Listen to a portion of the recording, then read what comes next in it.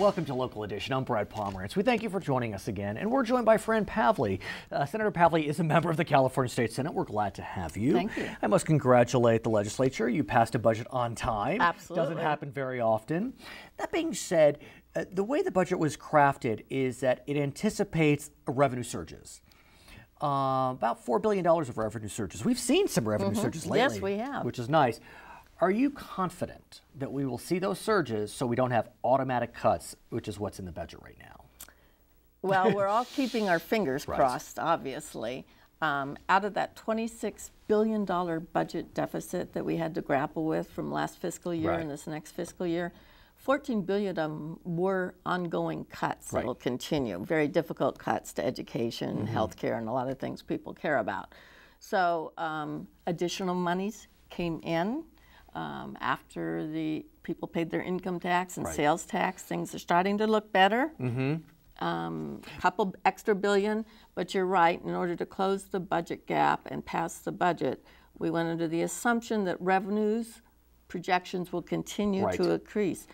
We need $4 billion more than what we're getting right now by the end of the year, or in January we have a bunch of triggers. Automatic, no vote of the legislature, automatic, that'll cause additional cuts. And the worst one, in my opinion, is it could potentially cut 7 days off the calendar year for K-12 education. I mean, it's hard to even respond, you know, without sounding too flabbergasted, but 7 days, I mean, we already have fewer days than Japan, than New York, than Connecticut, than New Jersey. And what you may not know, in the last 2 years, because of the budget cuts, courtesy of the downturn in the economy, most schools have already cut 5 days. Right, so that's this happened. is 7 more. I mean, this region, I know for sure it's happened. Las Virgenes, LA Unified, I mean, we know this has happened. So how can we be competitive in a global economy? Well, let's talk about one area where we may see additional revenue, and that deals with internet retailers. As you know, the legislature has shifted the burden to collect use tax, sales tax, let's call it, just for ease, when you buy something online, the Amazon tax. We also know that Amazon has come out fighting in a very serious way. They are apoplectic about this. They want to bring it to the voters.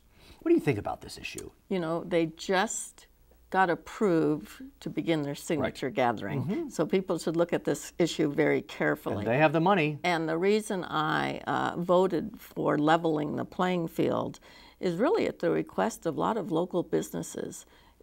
They can't compete with someone who gets roughly an 8 to 10% reduction in the price of purchase of goods. And it's hurting our brick and mortar stores that are right in our communities and the jobs that go with it.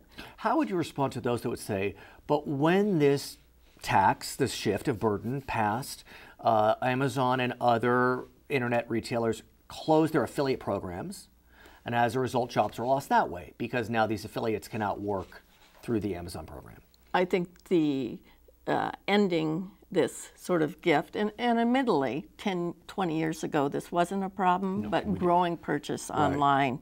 And we're seeing the impact, especially to the mom and pop stores closing up. It's a tragedy. But even Best Buy, Walmart, I mean, if the prices are the same between Best Buy and Amazon, Amazon's going to be better because they don't charge the use tax. That's right. It's a 10%. Now, legally, we're supposed to be paying that when we buy something like that. We're supposed to be paying that sales tax to the state. And I ask people all the time, so how many of you are paying it? Not so much. Well, we don't even know how to pay it. That's right. That's the They problem. can't compute it. Exactly. So this is something very critically important. Maybe a national solution is needed. Absolutely, a national solution is needed. Fran Pavley. But New York, Illinois, and California Back to right HLN. now.